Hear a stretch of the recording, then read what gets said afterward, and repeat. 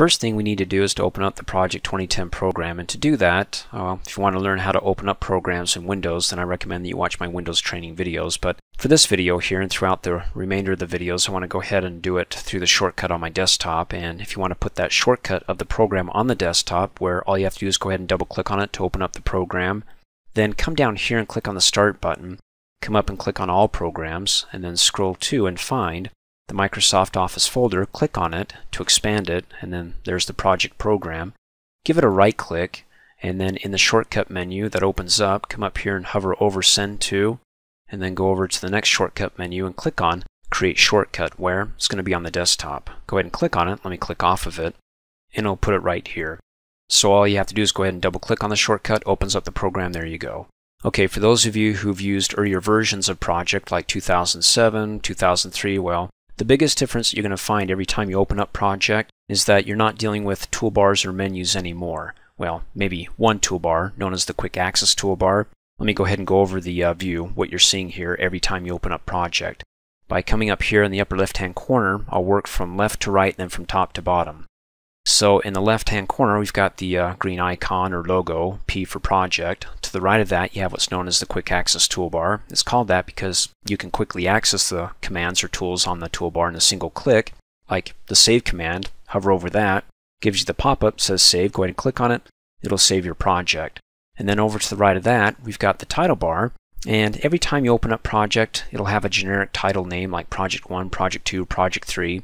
You can go ahead and rename it when you save it and call it like My Spiffy Project or My Construction Project, you know, whatever name you want to give it. And then to the right of that little dash there, you've got the name of the program. In case if you missed it over here, the green P, oh, I'm in the project program, you can always look up here and go, oh, I'm in the Microsoft project program. Then to the right of that, you have the Windows operating buttons here to work the window here to minimize it down, restore it down, or close out of it. You can learn more about that in my Windows training videos.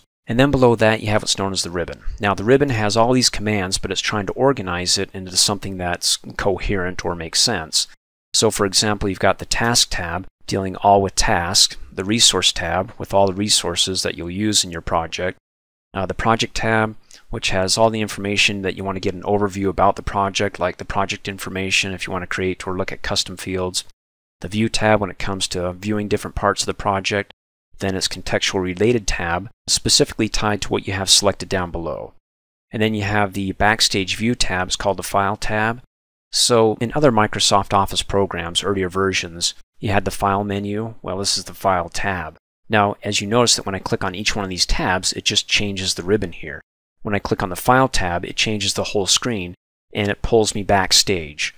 The reason why it's called that basically is because you're working behind the scenes, like maybe to save the project, which you can do from the Quick Access Toolbar. And I'll show you how you can customize that to add more commands if you'd like. Get more information about the project, print the project, get more options to customize the project, the appearance of it, the display, when it comes to saving your project, things like that. Click Cancel.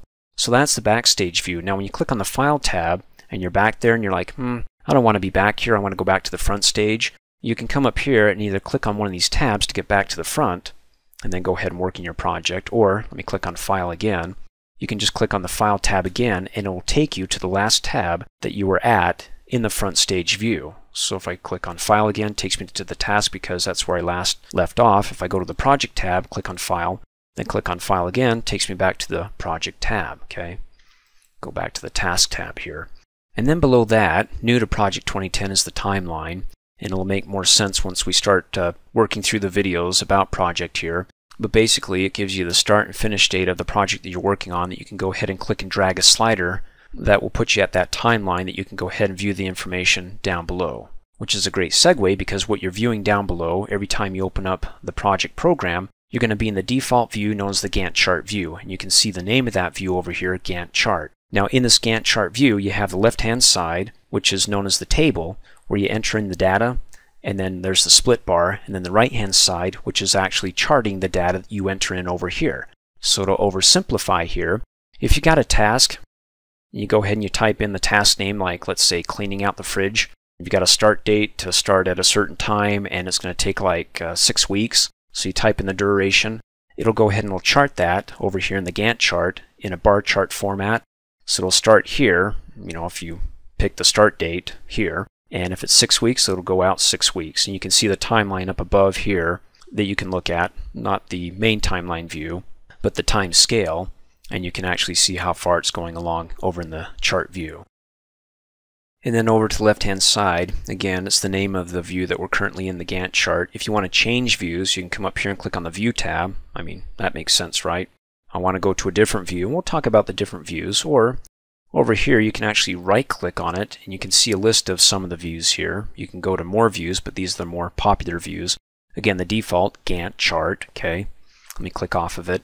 And then finally down below, we've got the status bar. You can right-click on it, customize it. It'll also tell you down here the status where it says it's ready, and then also any other information that's pertinent to what you're working on right now, which it says right now new tasks are going to be manually scheduled, and we'll cover that, how you can do it automatically as well. You can click on that, and you can see that the other option is to automatically schedule it.